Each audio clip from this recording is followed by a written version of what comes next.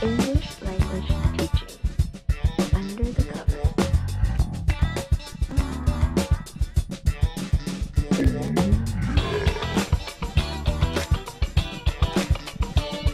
Hello and welcome back to ELT Under the Covers.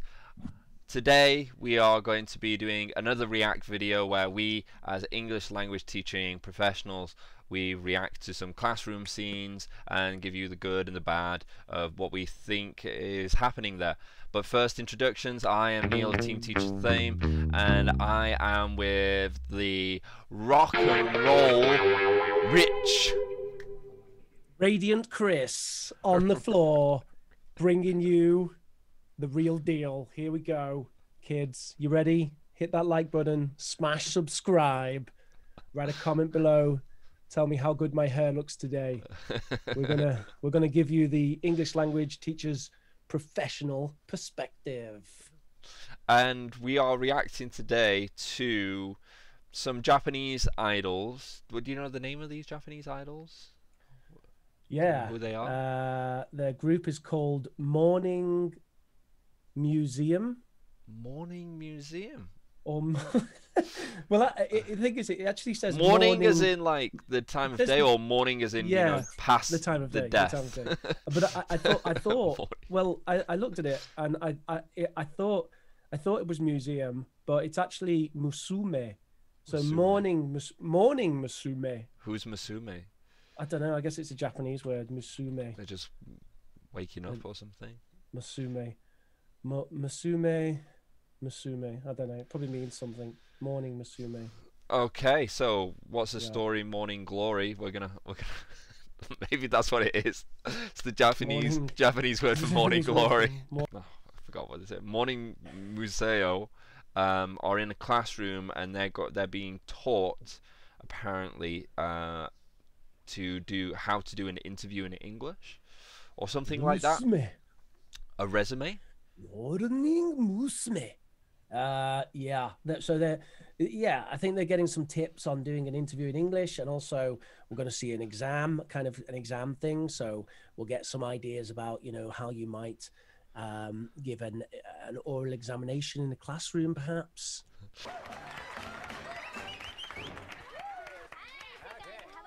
Double teachers. Ohayo, konnichiwa.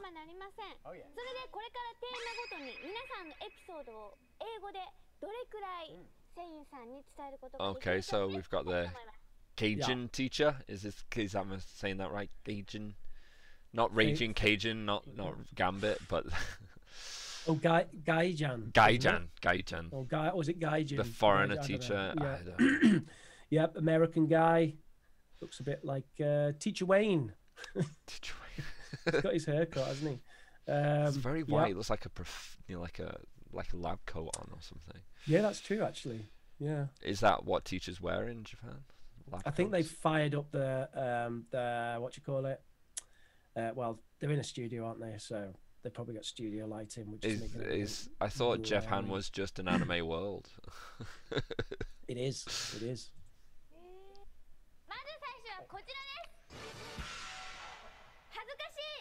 Embarrass. There we go, a bit of a choral drill. How about that? So here's the thing. This is something I used to do quite a bit actually, and I think there's a fair amount of rationale for it. That if you're introducing or getting onto some language analysis, just a quick choral drill, just a bang bang, the elephant in the room, and everyone says it, right? Mm-hmm. And just that quick choral drill and then move on. I'm not saying it's a pronunciation stage. I'm just saying it's a quick boom, just keeping everyone engaged, give them a chance to exercise the mouth a little. Yeah. No, and, I don't know what you think. Break that. Well, I do them quite a lot, and that is mostly because I've got young learners as well, so that is really one way to kind of keep them engaged. But I do variants on it, so I will have I'll have different words on the board. I'll have robot or high or low, and they do choral drills, you know, but with different intonations, different voices. You know, they'll say a robot version would be like embarrass, or they'll do a really high embarrass, or you know, they got to say it quiet or loud, and you know, it mixes things up. They get to practice the word, and also you kind of get to listen and go, actually maybe I need to come back to that and focus more on that, especially when doing pronunciation later. Yep, that's it. Just a quick engagement, takes 2 seconds. And it's kind of almost expected. Well, yeah, to some extent. I think it's good, but not to think of it as a pronunciation stage. You know, you're not really doing anything considerable to help the pronunciation of the students of that, just with a quick snap choral drill. But those other points that you made, I think, are good about engagement and just all the rest of it. Well, it takes 2 seconds, so it's fine. Like you say, yes, you know, some students will be looking at the word and thinking, how do you say that?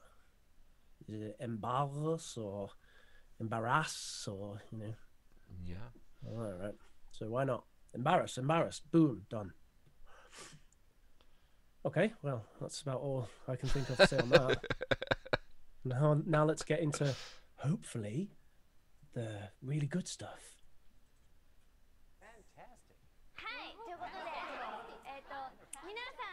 That's his feedback. Fantastic. 出来事を聞いていきたいと思います。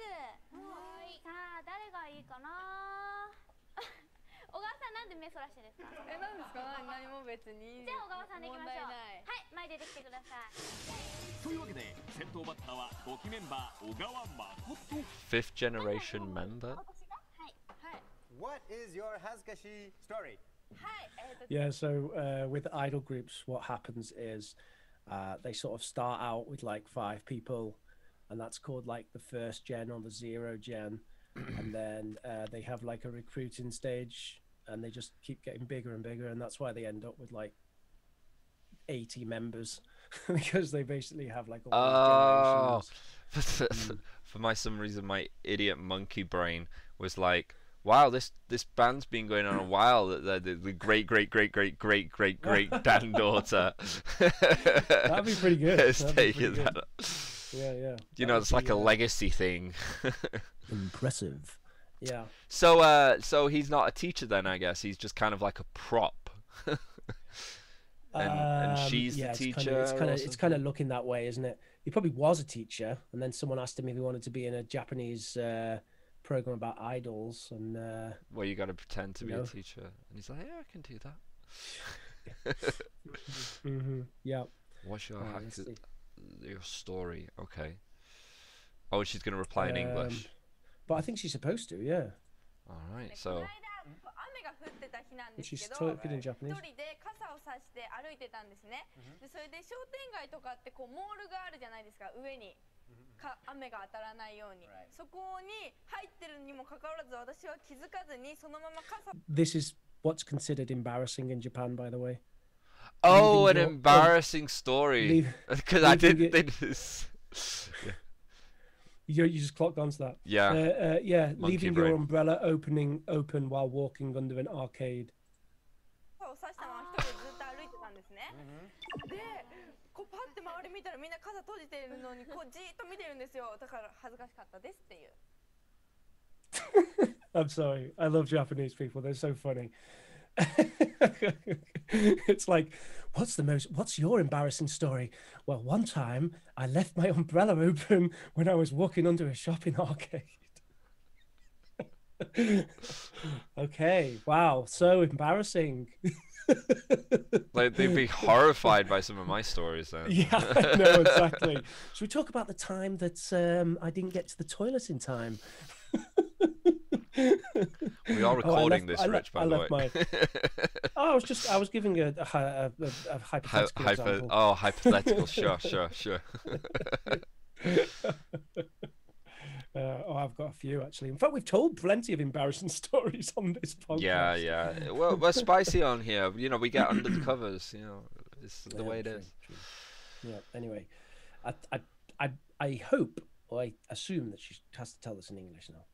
Oh, okay. Hopefully. Okay, wonderful. この後英語で自分が喋るんだけど大丈夫？ Boo. Oh. Now in English. Yes. Okay.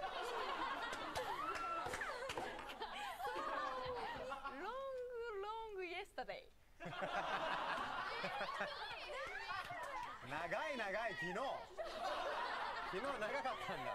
Okay, so this is funny, but if you are a teacher, is try not to laugh at your students' English.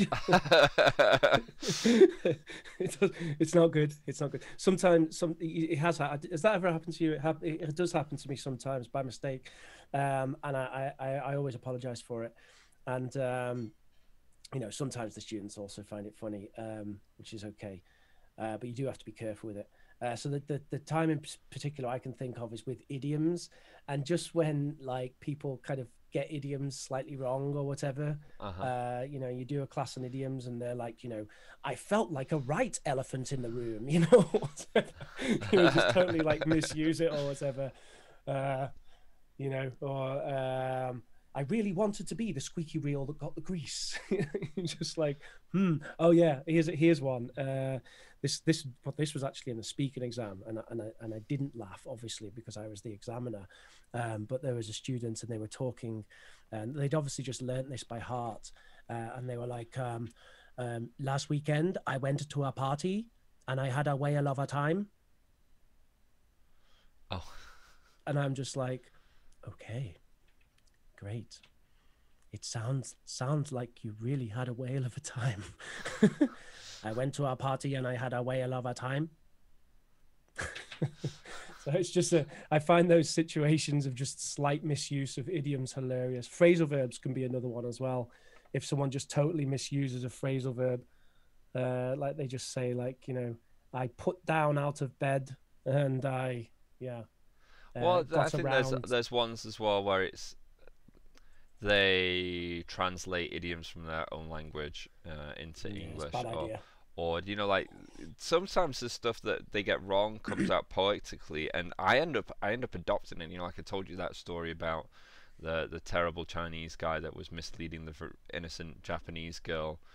You know, when my fly was down, and he's like whispering to her, and she's kind of like, okay, and she flags me down, and she's like, teacher, the mushroom is in the window. I'm like, what are you talking about? The mushroom is in the window. And my fly is down. I'm like, no way that you came up with that. He was like, yeah, try. You know, but I laughed at that, but it was because it was actually funny. And yeah, you know, I apologized to her, and you know, told Mr. Choi for being a very spicy boy. But you know, that was it was pretty smart, you know, and funny. I would definitely use that phrase again and again, because it's way better than stuff that we have, you know, like the mouse is out of the house. Yeah. I'm like, what is that? The mushroom is in the window. I'm like, yeah, that sounds so much better. You're flying low. I think that's a good one. Yeah. You're flying low now.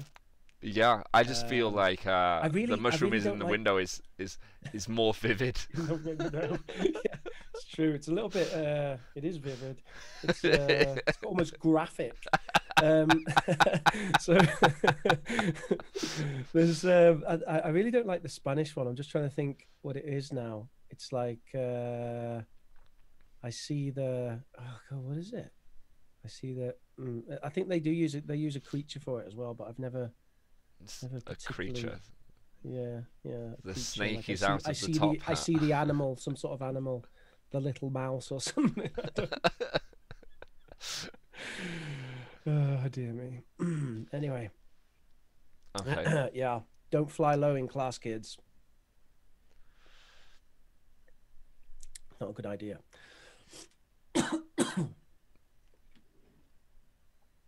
Yeah, it's one of those things you get paranoid about as a male teacher, isn't it? And you're sort of in the classroom, and you sort of think, "Am I flying low?" And then you like don't want to look because you think, if I look, then the students will see me looking. What? So you just kind of like awkwardly look away and grope around? No, what I just used to check. do, I don't even know if I should say this. What I used to do is give them a task, sit behind the desk, and then sort of use my hand to check if the fly is zipped up. Which is kind of a weird thing to do. Yeah, but it's safer because no one can see you going like, huh? You know, they just see a teacher under putting his hand under the desk. I bet you put the tongue out as well. You're like, yeah, but your hands on your lap, you know, your hands on your whatever. That's a whatever. just thing, keep your isn't hands it? up. Just... I mean, there's no what. Yeah, the best solution is not to have a fly. Actually, wear trousers that are just don't have a fly, Hot and you pants. don't have to worry about that problem again. Hot pants. Oh god. Yeah. Well, this is where we talk about the inequality of dress codes, isn't it? How if you're at an institution which demands formal wear, then as a man you have to wear the shirt and trousers all year round, but women get to wear the kind of formal dresses. So you always sweat like crazy. I don't know if you've ever been. Did you have to wear a suit? Yeah, I've worn suits when I've done business classes and stuff like that, because you know, for some reason everyone thinks, oh, if you've got to do a business class, you've got to dress in a suit. Right. Yeah, it's really hot. But also I've worn suit, you know, like those jackets, sports jackets, because I've worked a lot in hot countries, and it always, you know, like you get sweaty, and it kind of, it's you know, if you're someone that kind of gets that patchy sweat, you know, you don't want the students are always like, oh, what's that, or what, you know, because in Asia they don't seem to sweat. I don't know why. I'm just walking out like I've been in a shower. You have to get the industrial strength antiperspirant. Yeah, it doesn't work. So I Next day, wore like jackets. you've got like you're peeling like a layer of skin off your armpit. Yeah. I should have just told people I was Scottish and just wore a kilt. I personally really like teaching in shorts and t-shirt. I know that there's an image perception thing, but you know, I don't know. I think that the chilled out teacher, especially with communicative language teaching, it makes sense, doesn't it? Shorts and t-shirt, why not? Okay, the open top sandals, you know, it's fine. Flip flops, all right, that's pushing it a bit. Flip flops and your swimming costume, okay, that's crossed the line completely. But how deep is that V-neck? How tight are those pants? Shorts. There's degrees. That's always a bad idea. Yeah, tight trousers does not go well with teaching. Go for the loose ones. Okay, I'll cut that out. Probably you won't. Anyway, let's move on. Let's move on. Everything we say is a joke, apart from the serious professional analysis. Yesterday, right? So, rain 落ちるね。さっきなんだ傘 Rainy days. Casa English. アンバー Ambe. Ambe? Amemba? Amemba かいな、あいうえよ。アンブレラ Yes. Umbrella. Very good. アンブレラ差しながら English. So you ever hit your students on the head? No. Is that a technique Well, you actually, use? no. Maybe I have. I kind of want to see that again. Let's see his technique here. アンブレラ差しながら Oh, he did. Yeah, he clopped Yeah, on the but head you know with what? with the ball. Why would you even do that? Just because? First off, he's just saying, "All right, do it in English." He's obviously struggling. I know this is folks, we know this is generally for comedy purposes, but if it were not for comedy purposes, you know, this would just be terrible teaching, because they're just obviously she's got to the front of the class in front of all of her peers. Her English is not that good, and then the only corrections and only help that he's giving her is whacking her on the head, going, English! Like that somehow will be like, oh, that's what you meant when you first said to say it all in English. You meant it all in English. Oh, okay. Like she's somehow gone. She keeps forgetting that she should be speaking English. Now I'll speak good English. Yeah, exactly. Yeah. Oh, you meant good English. Okay. Ah, I thought you just meant, you know, like throwing one word at a time. You want sentences. Oh, why didn't you say that? It's kind of a shame that he's not giving her a bit more guidance, isn't it? Yeah. English. 最初の今聞き流しそうだった今。Yes. Shopping mall. ショッピングモール。なんか、I go. Umbrella. I go. Umbrella. People look at me. Oh yeah. That was pretty good, eh? Oh my god. 閉じるよ。Continue in English. Close. Go. Alright, and Embarrass. yes, I was embarrassed. I see. Okay, very good. Very good. His teaching is embarrassing. じゃあ店員さん、小川さんの英会話いかがでしたか？小川さんなかなかやりますね。 What? え？日本語 Is he really tall or is she short? 小川さんありがとうござい It's ま a す。 bit of a combination, I think. Good job. じゃあ次行ってみましょうか。はいはい。じゃあ高橋さん。今そう高橋さん出てきてください。続いては5期メンバー高橋の恥ずかしかった話。 What is your embarrassed story? さんまさんに。 Why What is your embarrass? embarrass? I know, yeah. Embarrassing? Yeah, right, Yeah. yeah. I don't know. It's almost like, do you think he didn't want to correct the producers? They just come out with that thing and he was like, yeah, sure, okay, embarrassed story, whatever, that's correct. Yeah. Would you push back on that? Would you? Yeah. Yeah. Yeah, You Yeah. would But die then on I'd that. just- You would die on that hill, right? I'd just get fired though, wouldn't I? Yeah, you would. You're like, Just okay, be we need like, another, white another monkey. gaijin, yeah. This guy hasn't got any hair. We don't want him. He can't teach. He hasn't got hair. Yeah, it would definitely be something like that. Samson. Embarrassing. A lot of teaching is like Samson. You need the longer the hair you have. I think it's the opposite. に眉毛ないねって言われました。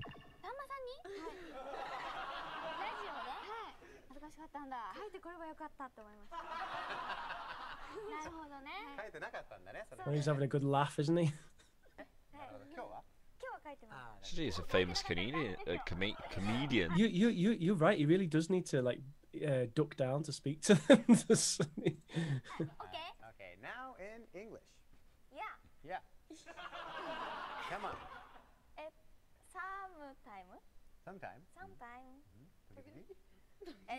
No. Once upon a time.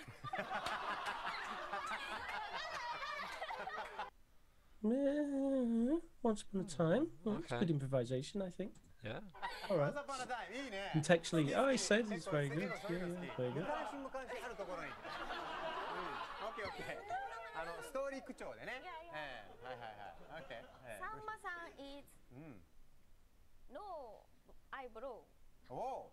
さんまさんが眉毛なかったの？ No eyebrow. Say me. おお。Who say? Who say? No eyebrow. This guy was definitely a teacher at some point, though. He's doing things which indicate he was a language teacher. Like. Don't you think? Just this communication that he's having with her now, where he's like, "Who say?" and he's doing like different things. Yeah. Do you think? I get the feeling like he went to Japan and did like a year of language teaching, and then like Oh yeah. became an actor or I something. could totally see something like that. Yeah. Ah, I see. And インバンです。 okay, very good. Congratulations. Very, very good. 先生いかがでしたか？いやー、うまかった。あのね、頭使ってるね。日本語短くして英語も短くするみたいな。さっきの小川さんよりかは頭が良かったと。まあそういうこう切り替えがね。愛ちゃん普段すごい英語の勉強してて、英語のそういう本とか持ち歩いてたりするんですよ。でもスラングですよ。スラング？例えばどんなスラングしてる？ Look at this. Slang means an expression that can only be understood within specific groups. Does it? I don't know. Is that the right? Is that the right word for slang? An expression that can only be understood within specific groups. I mean, that's like in jokes, right? Yeah. Well, it's any language to some extent. You know, I mean, if you go to the US and you start talking about the bonnet of a car, they might have no idea what you're talking about. Yeah, I guess so. But bonnet isn't slang, is it? No, it's not slang. I don't know what they're trying to describe, but it doesn't match up. Yeah, exactly. And why is she going around just reading slang? It's so weird. It's like you know, maybe she should be focusing more on, you know, getting the basics right rather than just.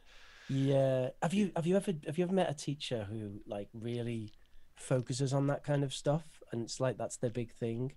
There's this fella, Cheeky Chappie, who I to be honest, he wasn't a friend. He wasn't even really someone of mine I knew. He's just someone who is he just someone that you made supported. up? So no, he supported the same football team. So I sometimes saw him at the games. And he actually opened his own language school at one time. What? He was obsessed with like just I think he was a bit of he was heavy on the TTT. Oh. Okay. He used to, you know, give classes and just talk people's heads off. And yeah, he started doing these videos promoting his channel, and it was they were always expressions, right? And literally, like one of them that he does, it was like the third video or something. It was like the expression was dry your eye, and he's like, for example, don't cry, dry your eye. And it's like, okay. What? I've never even heard that. I don't even know if it's an expression, to be honest. It was just something that he made up. Yeah, dry your eye. Don't cry, dry your eye. That's just weird. Yeah. Well, you know, like you do. I know they do. I've not done them myself, but you know, the schools that I've worked at in Canada, they often have, you know, like conversation. So you'll do the core book work in the morning, and then in the afternoons there'll be basically a freer activity. Normally it's like a conversation club or a pronunciation club, but they also have like slang clubs, and it's more just kind of like expressive language, and you get a lot of people going to them, especially those that are doing like IELTS and CAE, that sort of thing, because they're wanting to kind of get more idiomatic, more you know, learn more phrasal verbs and expressions and stuff to kind of you know, pepper in to their language when they're doing exams. Yeah. You know, maybe there's but nothing dry your eye. Dry your eye. Dry your eye. But yeah. See, I actually, it's getting spicy again. I actually deliberately planned a class on idioms the other day, because I avoid them, and I avoid them because I think they can easily be overused. They're very specific. You know, you use them in specific circumstances.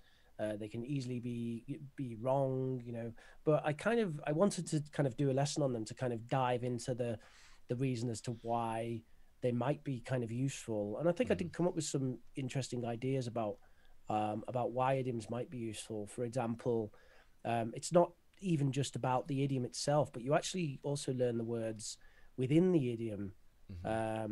There's certain Spanish words that I've learned from idioms, Like the Spanish expression for beat around the bushes is something like no corramos por las ramas, and I learned the Spanish word ramas from that, which I believe, my Spanish is a bit rusty now, but I believe it means something like branch. Right, and I never, that's how I learned that word. I learned it from that idiom. So I think there is something to be said for idioms, actually, and I was trying to kind of rediscover that, but I think it does have to be treated carefully. We definitely don't want to be, teaching students, oh, look, it's raining cats and dogs, everybody. But do you know what? I'll let you in on my approach with idioms. I don't do complete classes. I use them as fillers, or sometimes warmers, sometimes finishers. So at the beginning or the end of the class, and if I've got a bit of extra time, I'll just throw one up on the board and be like, "What do you think it means? Where's this come from?" And actually, my younger students, not like the little kiddies, but the teenagers that I get, it's like a puzzle. And some of the times the stuff that they come out with is quite funny. Like where they come from. Guessing it's kind of it's and because sometimes they have their own variation of the idiom, because we all have it, especially stuff like with like we say, oh, it's all Greek to me, right? But in different languages they say, oh, I think in Spanish it was like, oh, it's all Chinese to me, and right. And it's funny. And like what they come to, it's kind of like this situation where they say funny things, like, oh, piece of cake, oh, it's like you eat the homework is a piece of cake, you eat I don't know. So they say funny stuff, and then when I find, if I just throw it up and leave them to kind of figure it out, they tend to remember it more, because they're kind of they're engaging with it, and they're kind of trying to fit it into their language that they have, and that's worked for me quite well. Sounds interesting. Over the years, just throwing it in at the beginning or at the end, or like some finishes faster than the others. I'll just write a few down in their notebook and say, oh, can you work this out, or do it with a friend and stuff. Yep.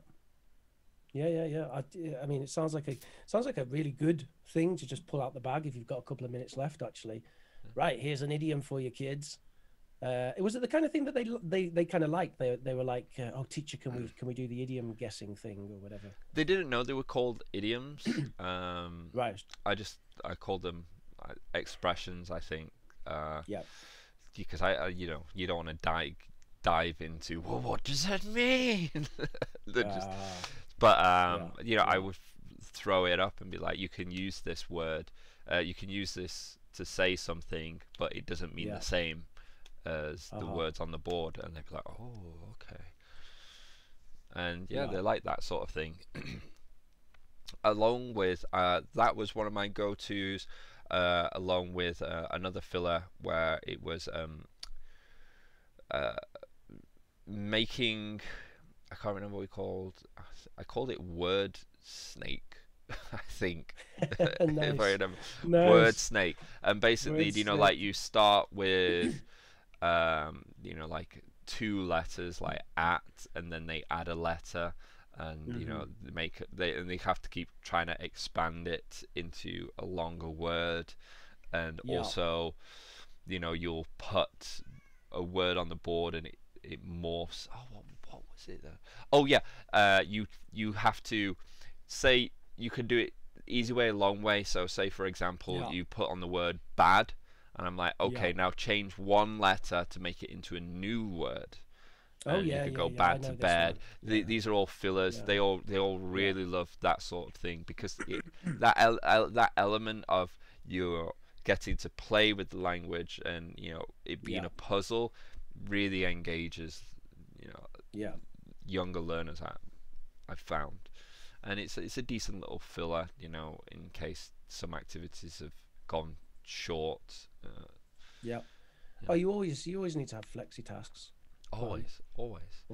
And I hate having extra worksheets. Because forget extra worksheets. Minimize worksheet. I would minimize worksheets completely. Yeah. Worksheets are kind of a cheap fallback, aren't they? Yeah, I would just see it all the time, especially with the younger kids. Everyone's always got like a word search, or like a crossword. I'm like, what? Oh, yeah, but it's fine because it's all the vocabulary that we've covered for the day. Yeah, but no, is it really? I think is it really a good activity? Is there nothing really learning? So let's get back into it. Let's get back into it. We were just learning what slang is. I want a kitty とか。 I want a kitty. I want a kitty. 子猫が子欲しい。猫欲しい。それ使うときあんの？I want a kitty って。あります。This is a pen みたいなもんでしょ。いや。ねえ。見りゃわかるっつうの。I want a kitty。まあちょくちょく勉強してると。ありがとうございました。I want a kitty's not too bad for someone, who's just starting to learn. Yeah. What? So she learnt that phrase. I want a kitty. Yeah, I think that's cool, and her pronunciation was pretty good as well. Why Yeah, not? no, Good way it's to all learn there some of the together. basics, isn't it? I want a kitty. Yeah, maybe she likes cats a lot, so I want a kitty. I want a kitty. Yeah, okay. It doesn't. I mean, it's not too difficult to go from I want a kitty to I want a car or something, is it? Yeah. So, well, I suppose if that's what helps her remember the phrase. I wouldn't call it slang. Is kitty slang? Yeah, but Just it's a the cat. wanna, right? People will be like, oh, that's slang. Is that I want a kitty. Definitely not. No. Yeah. Wanna is correct pronunciation. That's what I teach. Yeah, but when people write it down, they're like. Yeah, I suppose. Yeah. Right. You're right. Yeah. They kind of Maybe teach that it is like a what her separate book word actually- when it's Right. not. And I think there's some argument to say that it should be, just really? like can't and just like can't and won't and shouldn't. Like, why do we contract them, but we don't contract wanna and gonna and even I even think things like musta, shoulda, woulda, coulda, all these things. shoulda, woulda, Like- coulda. Shoulda, woulda, coulda. Shoulda, woulda, coulda. I mean, do they need to be? If we contract can't, won't, and you can even contract I'm or aren't.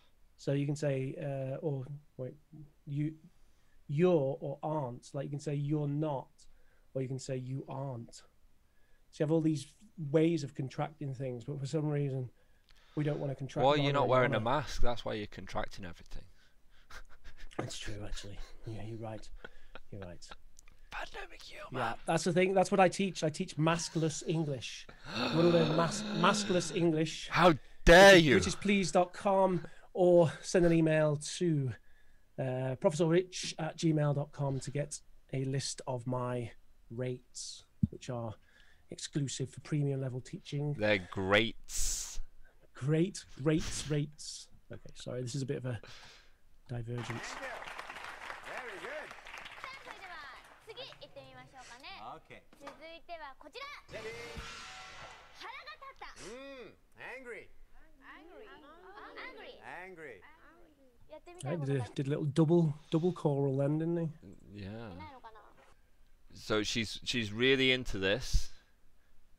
She's 15. Yeah, allegedly. These idols are That's really peculiar young. characters. Yeah. Uh-huh. She's just graduated. Well, she's thrown her hand up, so she's probably going to blow our minds with her incredible English, right? That's what I'm Okay. expecting. I mean, that's what you expect when you see a student like that in the classroom, right? They're volunteers. They want to show off how good they are. Oops. レイナはエレベーターに満員のエレベーターに乗ったんですよ。それでその満員にもかかわらずまだ人がいっぱい入ってきて潰されたことに腹が立ちました。もう入ってこんでよみたいな。そうですね。 Now in English. レイナ Reina. レイナ Reina?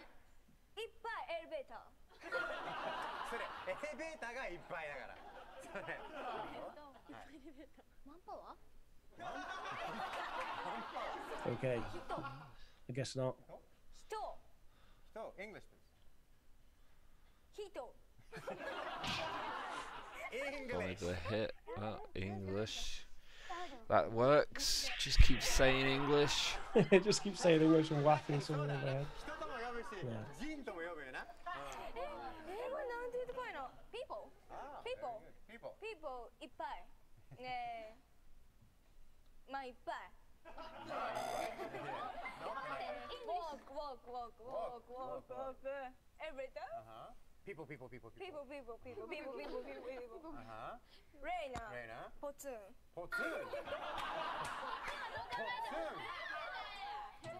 So, from teacher perspective, the thing that he was doing there, where he kind of goes people, people, people, it's quite difficult. I think sometimes as a communicative language teacher to both fill the role of communicator, but also fill the role as a teacher. You know what I mean? So, it's like as a communicator, you always want to the community you invested to make the communication a success, which is what he's then doing by saying people, people, people, people, right? He's going, oh, here is a way that you could explain this to me with this one word in English that you know. There's a lot of people, oh, you can just say people, people, people, people, right?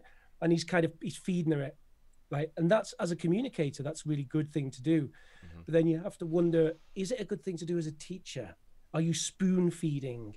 Are you doing the work for them? Should she be the one who's working out, you know, these techniques for herself, how she can best use her limited language to express herself? Yeah, because you know the other girls were they were trying and they were doing their best with what limited English that they have, and you know I'd be happy to just keep encouraging them to I think it's just to try.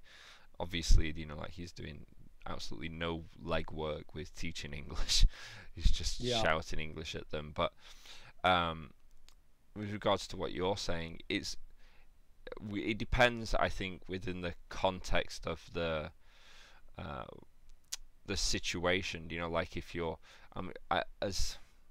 if you're just focusing on the communicating and you're just trying to be like, oh, okay, so this is a way that you could try to, you just kind of like feeding back people because he's almost like he's reacting rather than communicating. All people, like there's lots, but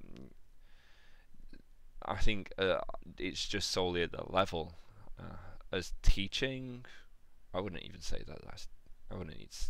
that's teaching at all, you know, unless you're kind of like trying to point that out as so she realizes that that's something that she could do. I don't think that that's happening, and I don't think it's helping whatsoever. How much more do you want to watch of this? I think we've kind of got the idea of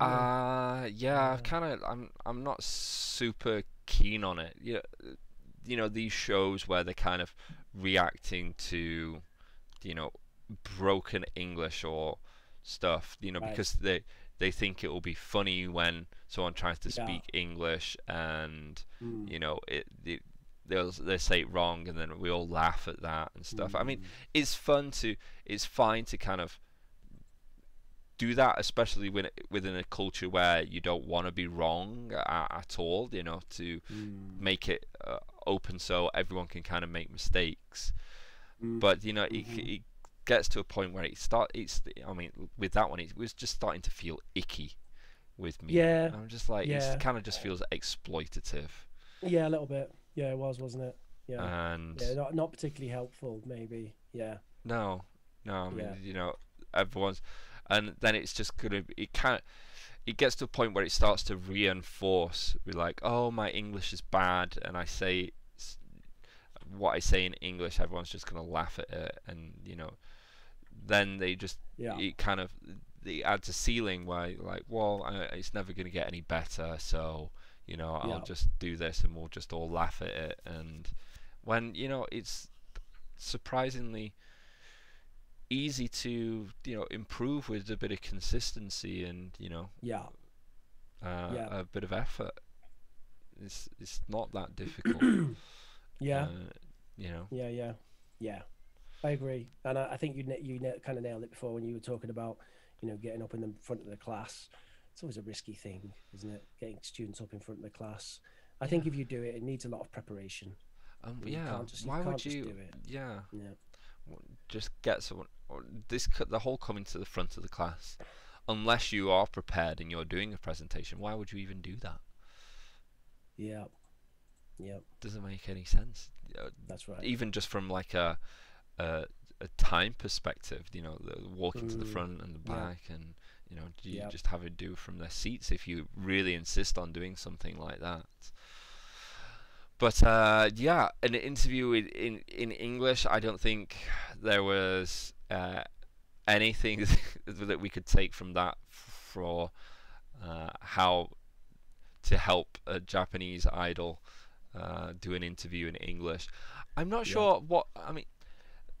Let's think about this. What would you say? Someone came to you, one of your Hololivers or some other idol group from whatever country, and they're wanting to do like a quick, short course of kind of some to be able to kind of like, I don't know, say something in English, for interviews or something like that. What would your approach sort of be? I remember in Spain there was a period of time where we're like, where our Spanish wasn't that great. So I remember our Spanish teacher, she would give us like the aber and all these kind of tactics to kind of give us a little thinking time, and I always appreciated that. Nice. Because that helped me kind of like think things over, and that was what came to mind when I was asking you, well, what would you teach? Maybe that would be something that would be really helpful for these guys, if they've already got a little bit of English, some way to kind of add a little delay so they can think about what they're going to say next, or what. I mean, how would you approach it? Yeah, I mean, if you assume that it needs to be done in the shortest possible time, first of all, that's always a bad thing, I think. It's a terrible way to look at improving language, is to say, I've got this thing in 3 months' time, or it's normally sooner, isn't it? Oh, I've got a job interview in 3 weeks. I need some lessons. Because what you end up doing, or what I certainly did when I got that stuff in Spain when I wasn't very experienced, is we would just sort of go through interview questions and practice. And what you find happens is they tend to start sounding very kind of robotic and monotonous, answering the questions, right? Saying the same things, almost reading from a mental script. And it's not good, unless you're like an actor who's really good at that. Then it doesn't work particularly well. So first of all, I'd say you want to probably avoid that situation as much as possible. Any sort of time constraint that's put on a language learning goal, unless it has to be realistic. It should be set by the teacher, really. The teachers would say, look, okay, so what do you want to do? Okay, you want to get a 7.5 in IELTS. Okay, let's do a mock exam. Right, you do that for homework, come back to me. Okay, so you've currently got, a 6, right? So if we do X amount of classes a week for X number of weeks, and you do all the homework, then we can expect you to get to a 7, that kind of thing, where it's set by the teacher, not where it's a student saying, oh, I don't know if you ever had this in Spain, where you had a student come to you and just be like, oh yeah, I've got the first certificate exam next month. And it's like, oh really? Okay. And I can see that you're speaking at like a B1 level, so we'll do what we can to give you a chance of passing by a look, shall we say? which isn't going to happen anyway. You'd have to be very lucky. So yeah, it does. My approach would be, I'd probably be honest with them and say, look, you know, you need more time. You need to delay this thing or whatever. And if it was a case of, you know, gun to your head and saying, look, you've got, I don't know, 3 hours to teach this person how to pass an interview, then I think I would be tempted to try to teach them like improvisation and communication techniques rather than actually focusing too much on the language. Okay. So just general kind of ideas about kind of pushing through, you know, almost like when we watched Miko from HoloLive, you know, doing the freedom lady, you know, she was really trying with her very, very limited English. Yeah. You know, Because it can be endearing, definitely. It can be endearing, and you know, it you can be a good communicator. There is such a thing as being a communicator. You know, you can communicate with someone without knowing a single word of their language. And you know, normally the situation's not that dire.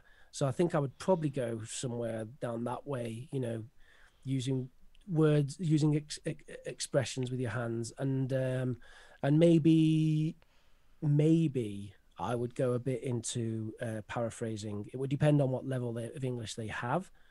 But if they had enough to sort of get to grips with some, you know, it's the thing that you put on your head, or, you know, it's the place you go to get money or whatever, you know, if they can handle that, then maybe I would go into that kind of stuff. Basically trying to teach the coping techniques rather than focusing on here's the specific vocabulary that might be useful to you in an interview, because I think that would be the best approach long term. You know, if you're like, okay, you've got 18 months to teach this person how to do a good when we say interview, we're talking about a media interview, aren't we? Not a job interview, right? Yeah. So you know, you've got 18 months to teach this person. Then you know, yeah, role plays, useful vocabulary, do everything, right?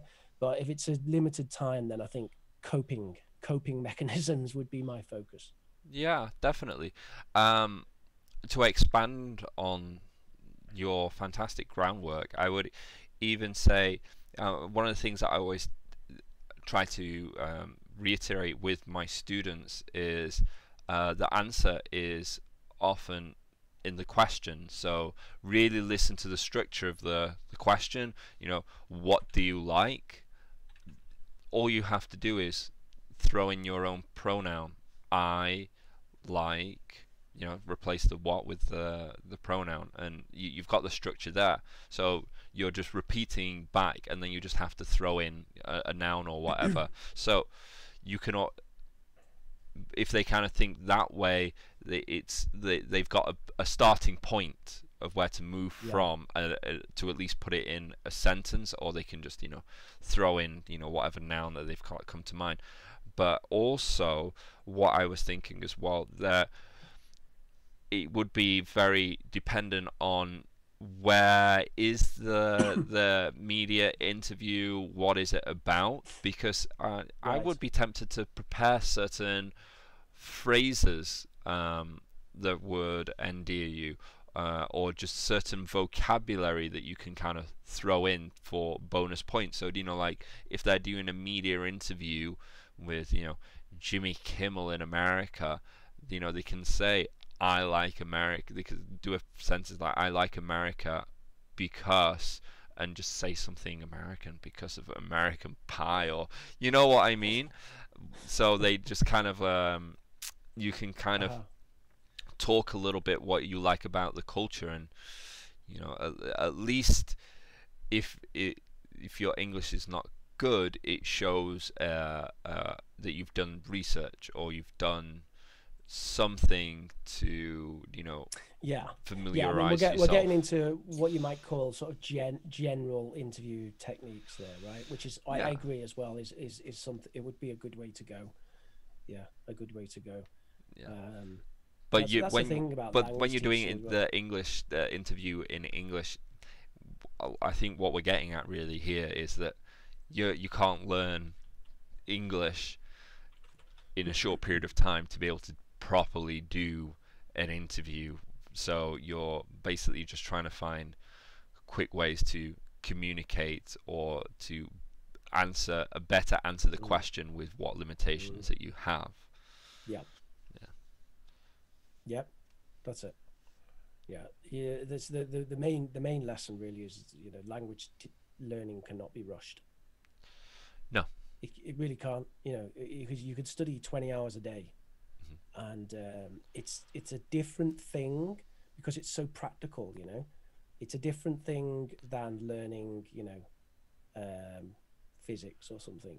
Not that I'm saying you know 20 hours of physics a day would make much faster progress either, but I think to some extent it would do than language, because language really has that sort of practice and then sleep and it sinks in, and then you know how when you try something for the first time and maybe for like 2 hours you're absolutely terrible at it, and then you go to bed and you get up the next day and suddenly you're better. Have you ever had that experience?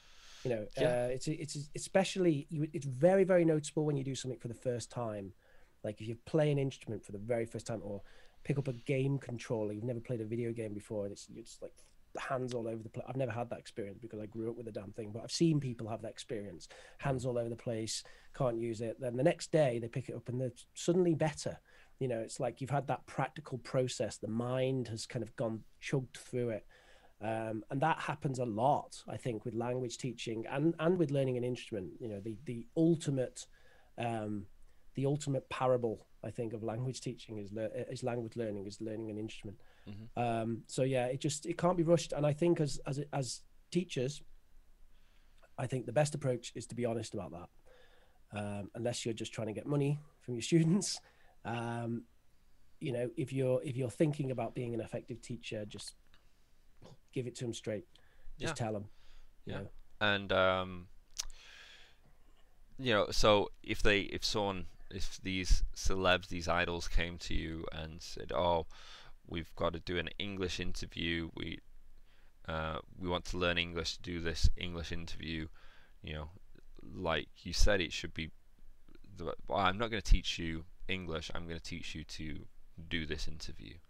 And we're going to give you some, you know, techniques to do that. And I feel it's it's a similar approach to when you're teaching first certificate or IELTS. The courses often are like so short, like a month. Like you're not going to move up a band solely based on your English. We're basically going to be teaching you how to do the exam, and that's basically trying to maneuver your English into the structure that's, you know, fits with what they want in the IELTS or the first certificate or whatever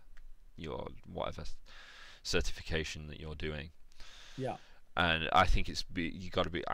I am always really clear about that, because you know, everyone focused on improving English, and when it's this sort of certification or doing interviews, it's not really about that. It's not. It's more about what you got and how can we use that. You have to, especially if you've got a time constraint. If someone comes to you without a time constraint, then that's a whole different ball game. A different ball game, and it's and the approach then is get the English to the level first, then teach the exam. This is I use an analogy when I'm like, it's like layering a cake. You know, if we have the time, you know, we can do the cake from scratch. If we don't have time, then, you know, we're doing cake from the box. So it just means it's going to be a shit cake, basically. Well, you know, it's still going to be tasty, but you're not going to have any idea you know, like how to make a cake in the future. You're always going to be solely reliant on the box. And for many people it doesn't matter. I had a friend come to me the other day, and she was like, I've got to retake my IELTS again, because, you know, a lot of my friends are immigrants into Canada like myself, but, you know, I'm native speaker, and she isn't, and she's like, I'll pass the IELTS. She just thinks she's going to do general. I'll pass the IELTS easy because her English is fantastic, but she's always got, I think it was like a 6.5 or 7 in writing, and all her others is like 8s or 9s, and it bugs her. It bugs her that her writing, she's always getting like 6.5 or 7, and I literally straight up said to her, does it matter? Are you happy with your writing? And she's like, I'm happy with my writing, but I just, I want that higher grade. And I'm like, it doesn't matter at all outside of IELTS. No one gives a shit if you've got an 8 or 9 apart from you. So yeah, I can give you some tips. Yeah, I can help you. Well, I don't know. And you can put in that work. University. Well, she's doing general.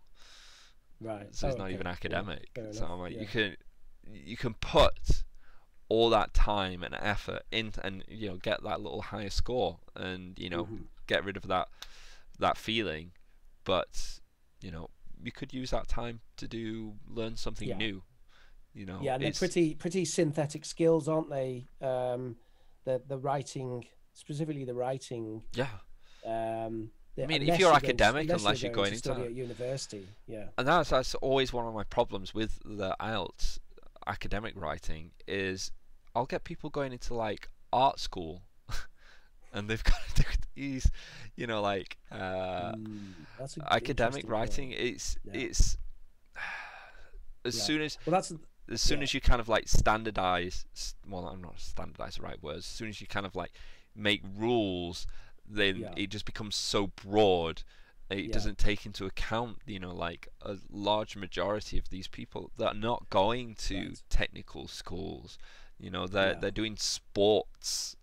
I'd partly put that down as the fault of the university. It's like if you're a university, you have to set the requirements for the course. So if you're setting IELTS as a requirement, then you have to be aware of what it consists of. And if your course is art or something, and well, you're the one who has to consider that. There's other exams you could accept. You could accept the Trinity exam, which is purely a spoken exam. Yeah. There's all kinds of things. There's ways around it. So. And I do know. To be fair, I do know universities that are like, if you got a 6 or a 5.5 in IELTS, they would look at the individual scores and be like, okay. Your speaking is great and everything, but your writing is shit, and the course doesn't need it. That would probably be more the way to do it. Yeah. Ironically, I think that the writing is the one I think you can actually improve the fastest, just out of interest. Oh, definitely. I think that's where I focus a lot on. Okay. Yeah. It's where you can gain a lot of marks, isn't it?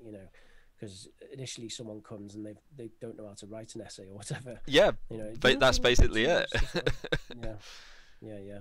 Because you've also got lots of language chunks you can just teach to be like rote language chunks that are always going to come up. On the one hand, on the other hand, firstly, secondly, thirdly, finally. To sum up, these things you could use them in like basically every essay you've ever written, right? Exactly. And one of the areas they mark on is I think they ever call it coherence and cohesion. Yep.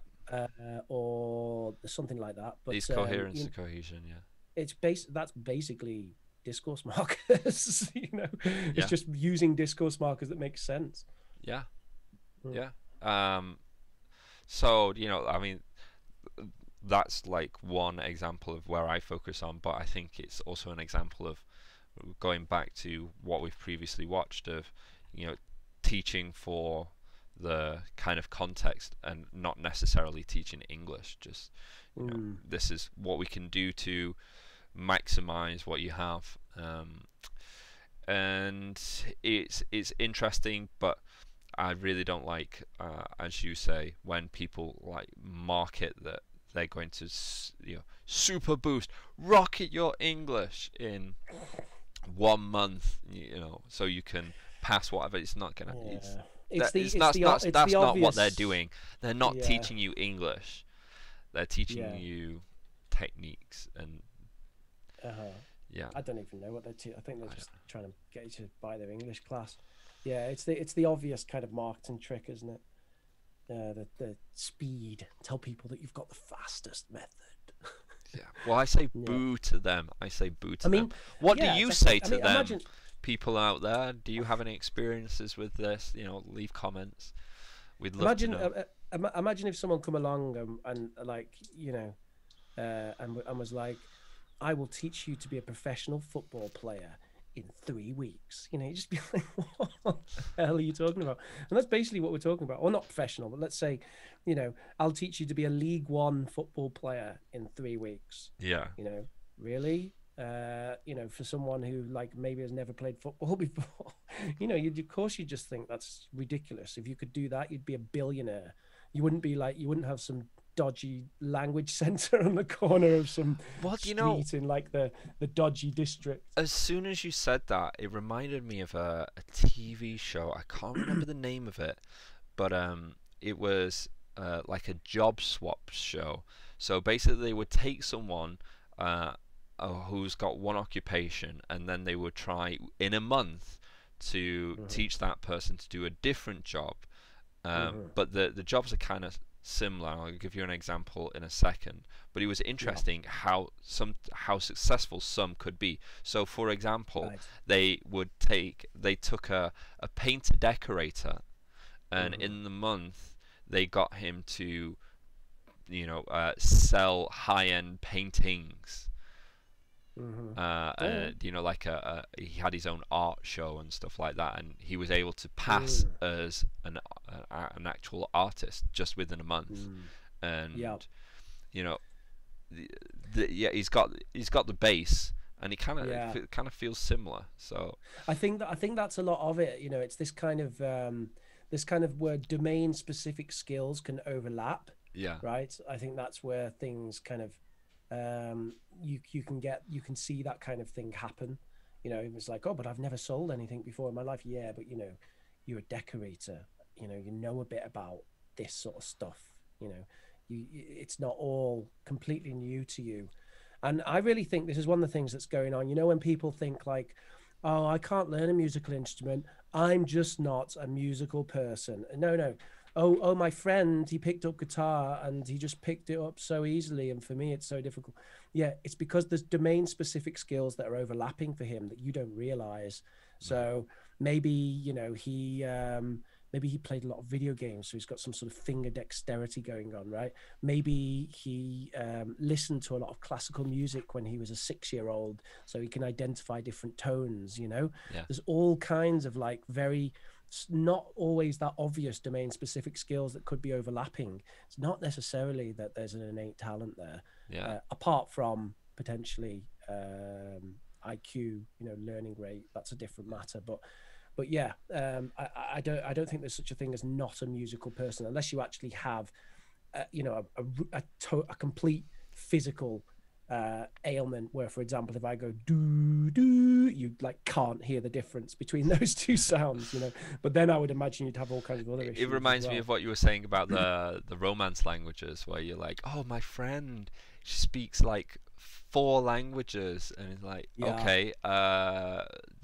they grew up speaking Spanish, and the other 2 languages they speak are Italian and Portuguese. Like, no, it's it'll not be that... like Spanish, Portuguese, Italian, and Catalonian. Yeah. You're like, wow, this person knows 4 languages. Or when you come across like a Swiss person, and they're so close to the borders that it would be odd if they didn't know a little of all these different languages. It's way. I kind of feel it's way more impressive to learn another language outside of your what would you call it? What do they call them? The language category, bubble, whatever. My bigger question, a language that's very different than your own, is very difficult. Team America. Gary. Gary is an actor, yet he plays action stars in lots of different movies. So he was employed by Team America because he had all the skills. Because what, as an actor, he's basically been playing a spy, a secret agent. So therefore, why can't he just do that in real life? Yeah. At what point is these overlapping skills? Because I think there's a lot to be said about, especially when it's soft skills, like sales, where you can kind of just translate. Or even when we're as teachers, teachers to then doing presentations or talks is often a lot easier for us. So I think there's a massive overlap there. Yeah. I think lots of teachers go into jobs where they use those communicative skills or teaching skills. Yeah, if they go into one later. But they don't think about that. I don't think many people think about communicative skills in general, because it can be so difficult to teach outside of a language context. Like how do you effectively teach someone to be a good communicator? Yeah. Without the context of learning it through a language. Yeah. Then there's lots of snake oil out there doing that sort of thing. Oh yeah. And we're getting into it. So follow up on our next video where we teach you how to communicate effectively. So not just, find the woman or the man or the animal that you love, but how to make them love you as well in only 3 days. 3 days. 3 days. Hashtag ELT under the covers 3-day method. We get you and them under the covers. £29,000 for the 3-day course. Learn like a pro. Yes. With Rich and Neil. All right. So tweet it out, guys. Hashtag 3-day method. We'll be watching those tweets. Do we have a Twitter yet? Do we have a Twitter? Check out our Instagram for the spicy memes. Yeah, and I've been Neil of Team Teacher. Remember to check out teamteachchina.com for a whole bunch of materials, PowerPoints that you can use instantly in your classroom to be an instant better teacher. Wow. Yeah, I said that. Don't even need days. It's just instant. It's just instant. Get the materials and boom. Just throw it up there. It's kind of teaching yourself. I didn't know how to teach English, and now I do. Exactly. That's how it is, and I don't apologize for that. And we've taken all those lessons, and we've put them into video format as well for Team Teacher English, where you can instantly have a lesson with me going through a video and just instantly learn that I'm full of shit with. But no, Team Teacher English, they're good for following on with the materials that we have to give us homework or for self-study, etc., especially for kids. And we have Team Teacher Baby, where I instantly get my build my teaching into parenting, and I'm running out of instant coffee, so I'm gonna pass this over to Rich. You use your knowledge as a teacher for being a good dad, right? So you do like pronunciation drills with your kid, right? Instantly. No, da. I'm gonna use some techniques from today, and hit. English. English. Come on. You just need to hit someone over the head with a sentence. English piece of paper until they can speak English, especially if they're a small child. Or how old's your son now? 20 months? 21 months. Oh, he's getting up to the big 2. The big O2. Yeah, the big O2, where there's gonna be a lot of disappointment in the family if he's not completely fluent In 7 languages. Yeah. Exactly. Okay. And what about you, and, Rich? well, my name is Professor Rich. You can find me at youtube.com/Professor Rich, where I do weekly live streams. Fantastic live streams. Ask questions live. Yeah, they're the best live streams you've ever seen in your life. Instantly in your you can instantly ask questions, receive an instant answer, and instantly improve your knowledge in either the areas of English language or English language teaching, or just general philosophy. If you just want to be a better person, come to youtube.com/Professor Rich. You can learn in 3 days. That's what that business is becoming. It's now philosophy. Yes. Yeah, you've got that. You've also got Profitch Gaming, where I will be doing live streams of gaming content. You have to do a search for that one. I haven't got YouTube haven't given me a URL yet. Do we have a URL for this channel yet? When do we get that? I don't know. I think we should have got it instantly, but yeah, we should have got it instantly, because if you go to youtube.com/Professor Rich, you can instantly get to that channel. You don't need to search and then click to instantly get to this channel. You don't even need to load up YouTube. It's just there as soon as you open up your computer with the thought of Professor Rich in your mind. That's right. I'd also recommend to anyone, particularly anyone who's watching this part of the video, I imagine everyone's stopped watching by now, but if anyone's still watching, I would highly recommend that you check out our Jamie Keddy interview, the storyteller. Yeah, fantastic. Go check that out if you want to instantly become a better storyteller. Yeah, and I actually think of all the mockery we made of instantly, doing his course will actually instantly make you a better storyteller. No doubts about that. So smash that like button, hit subscribe. You will instantly become a subscriber. We've got to leave it on that. Down below, smash the do button, the done button. The message will instantly appear below this video. Do it. Yeah. Bye-bye.